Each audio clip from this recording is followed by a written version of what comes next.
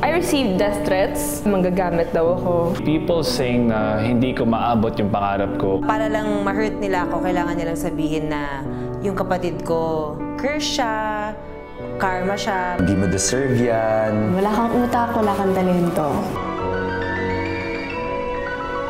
Mas kilala mo yung sarili mo, so kung ano mo yung sabihin ng ibang tao, parang don't get affected. Never ever let anyone dictate who you are. Huwag ka magpatalo, lalo na dun sa mga negativity na nababasa mo. Turn to your parents. Gusto kong malaman nila na hindi sila nag-iisa. Basta lakasan mo na yung loob mo, pray ka lang lagi. Mag-focus tayo sa sarili natin on how to be better individuals.